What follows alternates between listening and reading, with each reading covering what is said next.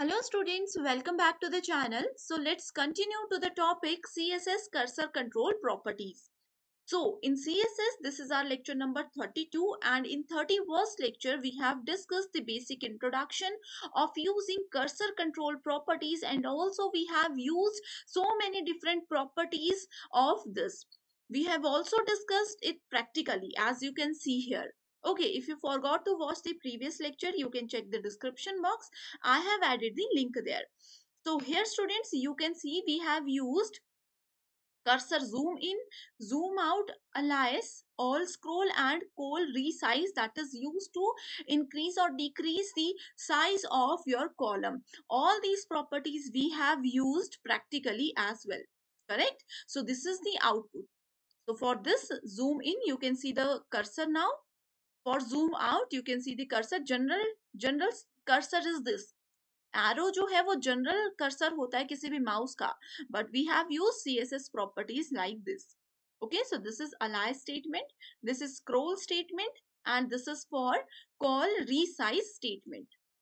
Correct? So now let's cover all the remaining types, right? So for this we have used till call resize.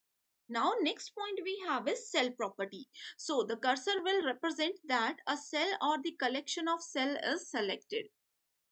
So for this, let me just copy this statement so that it will be easier to all of you. Okay. So copy this and paste statement as it is. Correct? So after this call, what you need to do is you need to add the cell property. Correct? So for cell property, what you can use here is, before cell, let's just try crosshair property. So crosshair, in it the cursor changes to the crosshair or the plus sign. Okay. So for crosshair, you need to write it as crosshair only. Save this and refresh. So this is column resize. This is crosshair. We have discussed here now. It is cursor property that is used to add the crosshair or plus sign. Next we have default property. Okay, here we have default property. It indicates an arrow which is the default cursor. Okay, so there is no need to use default practically. Next we can use copy. It is used to indicate that something is copied from here. This is crosshair. This is copy. Okay, so for this what you need to write, just write copy here and refresh. Okay, so this is copy statement. So whenever you see a plus symbol, a small plus symbol with your basic cursor, that means it is the symbol of that something is copied from here. Okay, next you need to add here is pointer, sorry. Okay, all these statements we will cover. Correct? So there is no need to check the definitions. I will tell you everything practically. So after this, I would like to add pointer statement. For this, just write pointers. Save, refresh, and you can see pointer. Right? Next, we have move property. This is move statement. So for this, just write simple move. Save and refresh. So move and scroll all. These two are same.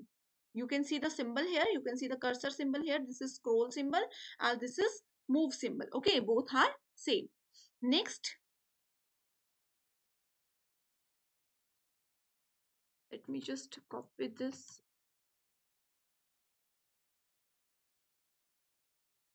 Okay. Okay, so after move, you can use resize. Resize. Okay, so for resize, under the cursor section, what you need to do is just write cursor dash resize. Save and refresh. So this is you can see. Okay, if you want to increase or decrease the size of the element, then this symbol will definitely help you. Next we have is EW resize. Okay, this is you can write it as EW resize. Okay, EW resize. Save this and refresh. So EW resize. Okay, both are same. We have already discussed its definition. E-resize means it represents the east direction and indicates that the edge of the box is to be shifted towards right. And EW stands for it represents the east-west direction and indicates a bidirectional resize cursor. Okay, so cursor जो है दोनों के वो same है but इनकी working बहुत ही ज्यादा अलग है.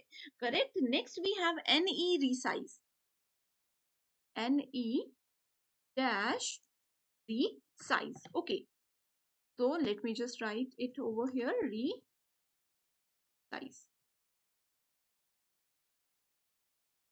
Save and refresh. So you can see NE resize. What does it mean? NE resize represents the northeast direction and indicates that the edge of box is to be shifted towards up and right. So you can see it is shifted to up and to the right side. Okay. Similarly, we have N resize. Let's just try this. We have N resize. Okay.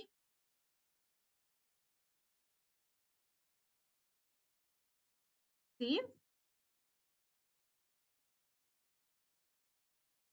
This is how you can use N resize property.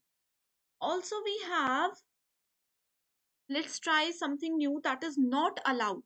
Okay, so we have not allowed property. Save. This is not allowed property. So you can see its symbol. Okay, so I hope students everything is clear to you. This is how you can create so many cursors in your web page. Let's just try two more, that is help. Help is very important and commonly used type. HELP. Save.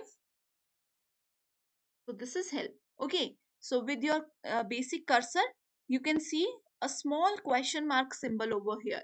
Okay, so this symbol is used for help statement. And last I would like to add is progress. This is what this is.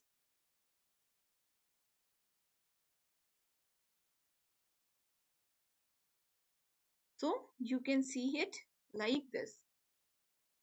Okay, so this is help statement, this is under progress statement. So I hope students everything is clear to you. So we have used so many cursor styles practically. We have no drop, we have S size, we have none, we have move, everything we have. You, if you want to try, you can use any of the property over here.